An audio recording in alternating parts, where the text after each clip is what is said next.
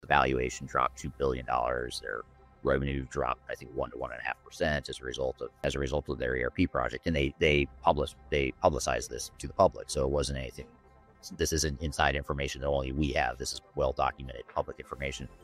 But I think it's a good lesson that these projects are painful, and you've got to manage them better than your vendors are probably going to. We did our part, so let's just go live. But I think it's ultimately up to you, the customer, to say, no, we're not, potentially. Because this is a stark reminder that this isn't just about, oops, we spent more time and money than we thought on this implementation. It's, oops, not only did we do that, but bigger oops, we just lost $2 billion of valuation of our company, and our sales are down 1.5%, all as a result of a failed ERP implementation. So forget the $1 to $200 million of annual business benefits that were projected in that business case. In fact, they lost revenue and they lost profit as a result. So I think you just have to recognize that there is a huge amount of risk, and it's up to you, not your vendor, not your system integrator. You can't trust them or depend on them to mitigate that risk for you.